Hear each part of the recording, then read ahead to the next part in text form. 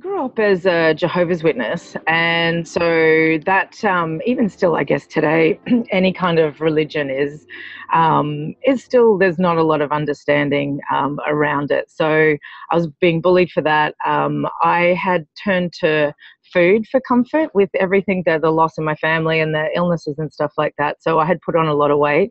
So I became quite a chubby kid, and I was probably rebellious enough that my mum at 16 was like, I can see this isn't really working out for you.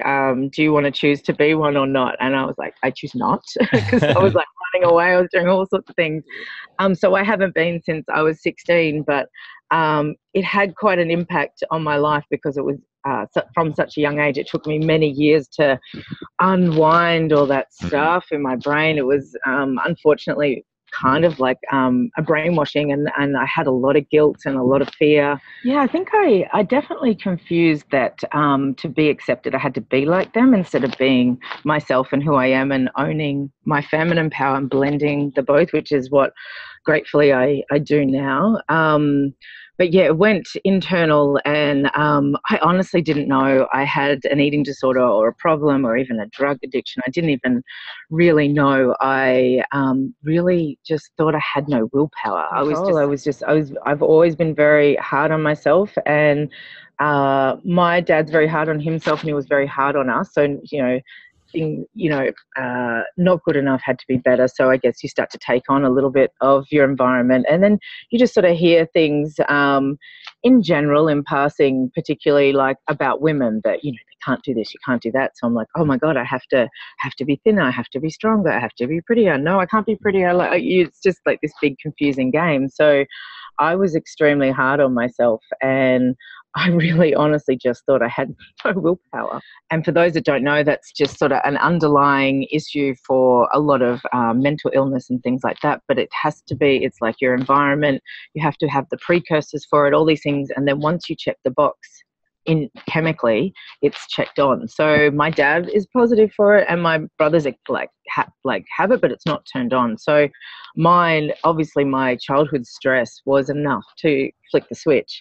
And I found the letters, and I was like, this poor girl's lying to herself. Wow. Like, I read the letters like 10 years ago about what I learned, what I was going to do, what I got out of it. And it would have been, I would say it was at least 10 years after, and not to put anyone off, but to completely feel comfortable that even if it's still in there, I am okay with it. Like, it doesn't trigger me anymore. And that's the hardest part. Sometimes it doesn't go away. You get better at choosing to live healthy instead of that. Like, that doesn't fuel you anymore. When yoga came into my life, and it really challenged me, because at the time, and the same sort of thing with eating disorders, you're in your head a lot, which a lot of people are these days. They're stressed out. So the fear that comes when you slow down, because you've got to actually hear yourself and listen to yourself, and then the thoughts feel like they're getting more. And that's sort of the point of meditation and yoga, is to try and slowly start to calm those things down so you can have more breathing space.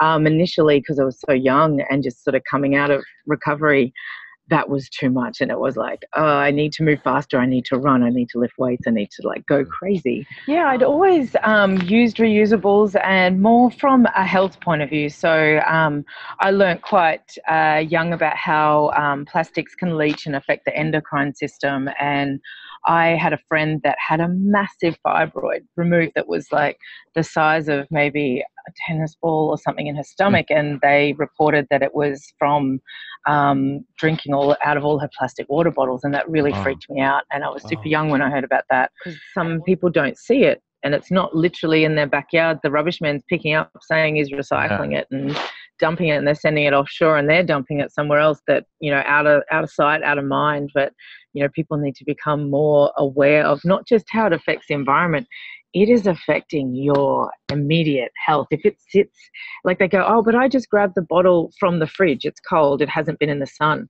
That bottle left Asia or Fiji, it sat on a dock, it sat on a ship, it sat on another dock, it sat on another truck.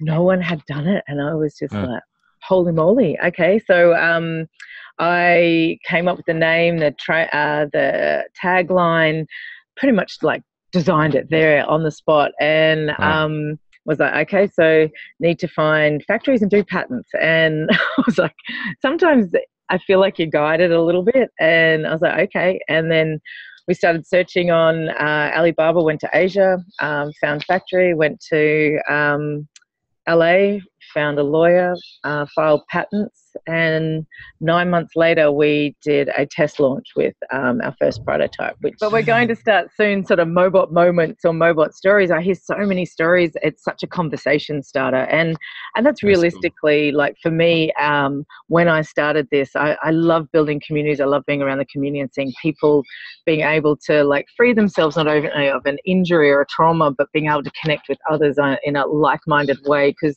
technically under the surface, we're all suffering in some way. We've got our own thing that we're going through. And if we can just connect in a way that, you know, shows a side of ourselves that doesn't have to wear a mask. And that's what for me, I was, I must be dehydrated and hormonal. I'll go home and go to bed. Oh, no And way. I knew enough about them, but not for it to happen to me. It hadn't happened to me like that before.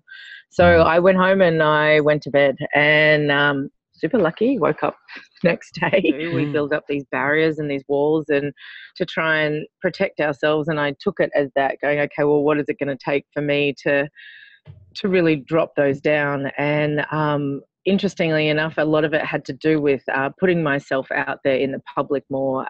So like doing more comedy, doing more stand-up, because they were some of my biggest fears, and I don't like to have big fears hold me back, because I just don't like that space in my brain where I'm walking around with something that I'm afraid to do. I would love to